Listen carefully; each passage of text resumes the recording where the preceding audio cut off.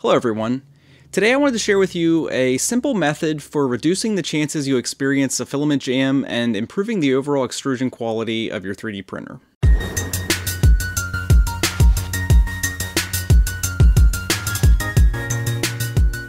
So what we're actually talking about today is called nozzle seasoning.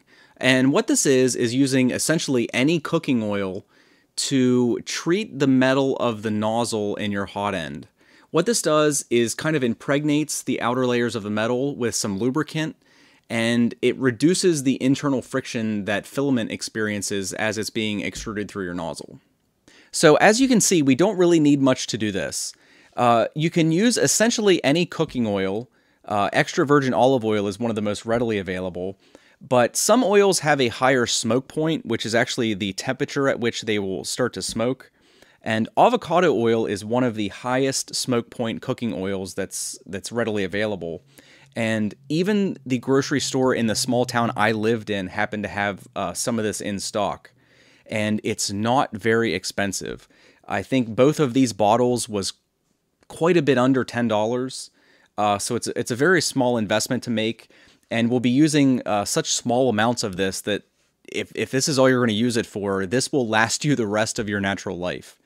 The only other things we're going to need are some paper towels for cleanup, and same with the alcohol. This is just going to be used to clean up when we're finished. So the first step in this process will be to remove or loosen any kind of idler or filament tensioner that you have leading into your hot end assembly. This will allow us to manually extrude the filament. The next step will be to remove any filament that you currently have loaded in the machine. We're going to do this with a technique I like to call the warm extraction method. I've also heard this referred to as the atomic method. What we're going to do is start with the machine cold. We're going to set it to preheat for the relevant temperature for whatever filament you have loaded. And then we're going to gently pull on the filament as the machine heats up. What this will do is allow us to remove the filament as soon as it's soft enough to release its grip on the inside of the hot end. And the idea is that we're going to remove the filament before it actually kind of liquefies in the hot end and starts sticking to the metal. We're then going to cut ourselves an 8 to 10 inch piece of filament. We're then going to take that filament and dip approximately 1 centimeter of the end into our oil. We'll then remove it and touch the tip to a piece of paper towel to remove any excess. We'll then carefully take our dipped filament, insert it into our hot end assembly, and manually extrude 6 to 8 inches, leaving ourselves a little bit to grip at the end. We'll then allow our machines to cool, and then remove the filament using the method we already discussed. So the number of times you need to repeat this process is kind of subjective. Personally, I only do it 2 to 3 times. That seems more than sufficient. And once you've completed this, you're going to want to wipe your machine down with alcohol and remove any kind of oil residue that you happen to get on anything. Then once everything's cleaned up and your machine is reassembled, we're going to want to extrude at least 12 to 18 inches of filament to remove as much of that excess oil as we possibly can from the hot end before we resume normal printing. Okay, so some quick tips that I've learned from personal experience using this procedure. If you do choose to do this, make sure you don't get any oil on your machine.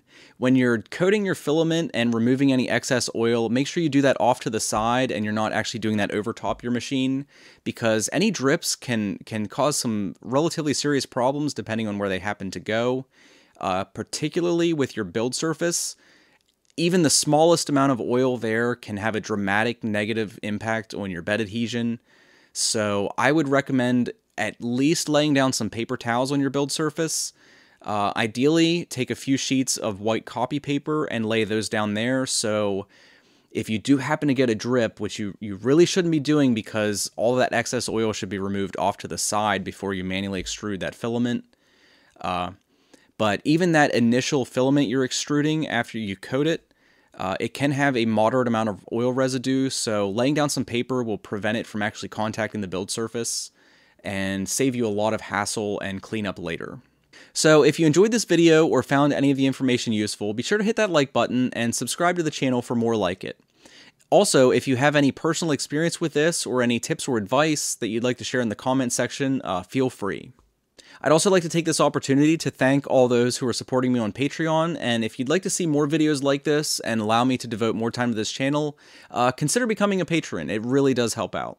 So hopefully that will help some of you prevent filament jams and get a slightly more consistent extrusion out of your hot end. Thanks to everyone for taking some time to check out this video, check out my channel, and spend some time with me in the wonderful world of 3D printing.